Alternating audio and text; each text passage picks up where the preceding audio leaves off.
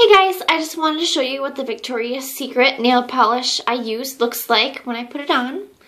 So, here's what the bottle looks like. It's this pretty sparkly pink. And yeah, this was a very sparkly see-through kind of polish that was kind of transparent. So you can use it as a top coat, but if you want it to look like mine, I did 3 coats. I'm not the best nail polisher because, yeah.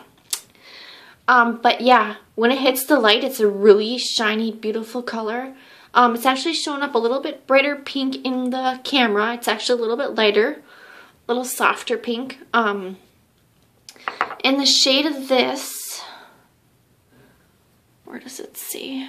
Peep Show. Yep, the shade is called Peep Show, and you can find this at the Victoria's Secret.